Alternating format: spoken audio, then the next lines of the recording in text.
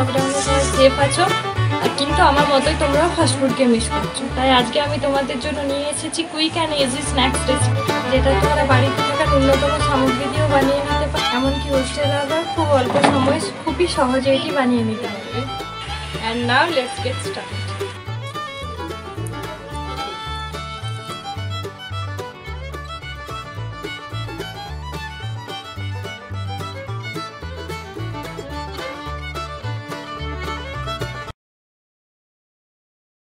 Ingredients লাগছে একটু দেখে নিই।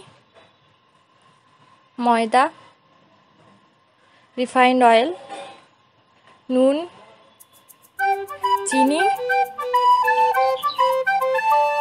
চাট মশলা, গোলমরিচ গুঁড়ো, ধনেপাতা, লঙ্কা, পেঁয়াজ এবং দুটো ডিম। এখানে যেহেতু দুটো মোগলাই তৈরি হবে তাই দুটো ডিম ব্যবহার করব। এবার ময়দার মধ্যে নুন দিয়ে দেওয়া হলো।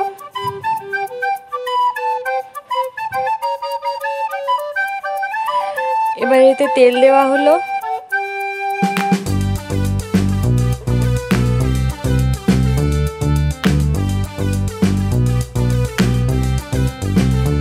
ময়দার সাথে নুন আর তেলটি ভালোভাবে মিক্স করে নিতে হবে।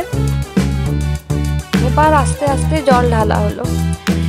এই ময়দাটি ঠিক রুটির ময়দার মতো মাখতে হবে, যেটা খুব বেশি শক্তও হবে না আর খুব বেশি নরমও হবে না। তাই একটু একটু করে জল দিয়ে দেখে নিতে হবে যে কতটা জল লাগবে মোট।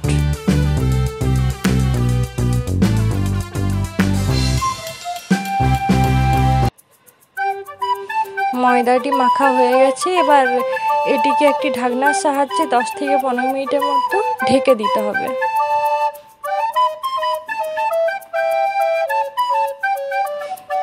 ঢাকবার আগে ময়দাটিকে একটু তেল বুলিয়ে নেওয়া হলো।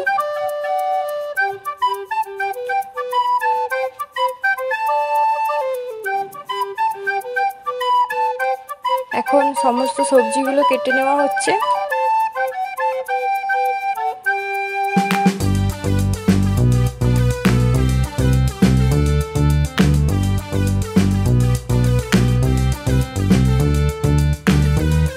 সবজিগুলো কাটা হয়ে গেছে। এবার ঢাকাটি তুলে দেখা হলো।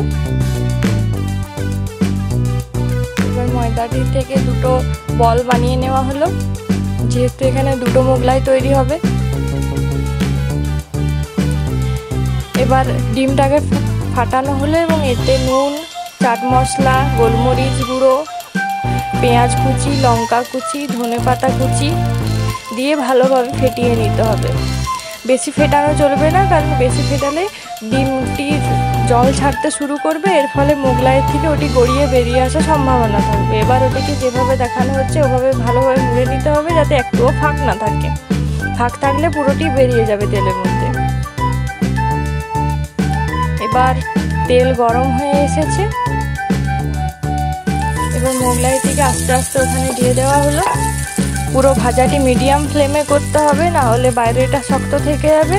হাই ফ্লেমে করলে বাইরেটা শক্ত থেকে যাবে আর ভেতরটাও সম্পূর্ণ কাঁচা থেকে যাবে। তাই এটি মিডিয়াম ফ্লেমে ভাজতে হবে।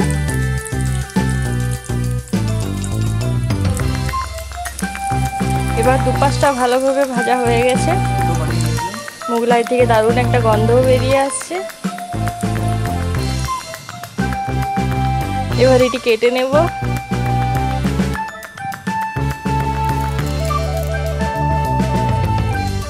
দেখুন এটি ভেতর থেকেও সুন্দরভাবে ভাজা হয়েছে আর বাইরেটাও এর ক্রিস্পি হয়েছে।